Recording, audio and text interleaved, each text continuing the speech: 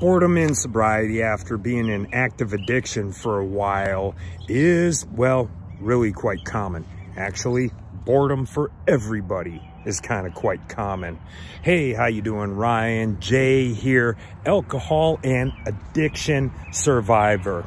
All right, so let's talk about this boredom thing. So boredom is literally like your brain telling you, I need a purpose. Let's go do something. What's my purpose? Okay.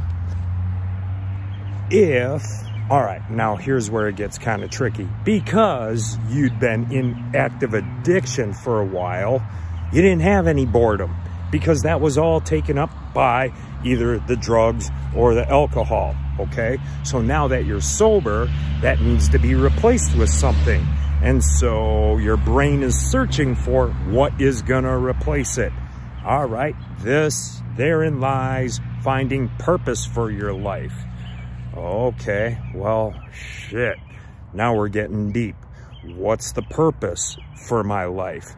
What's the meaning for my life?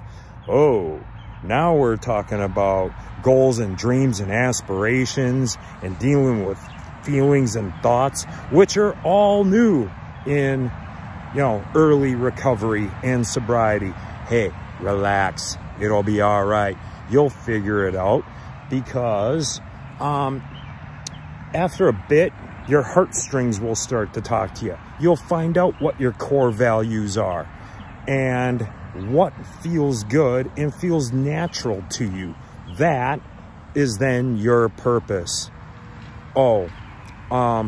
Being purposeful is not endless scrolling on social media unless you perchance found me and stopped there. That's okay.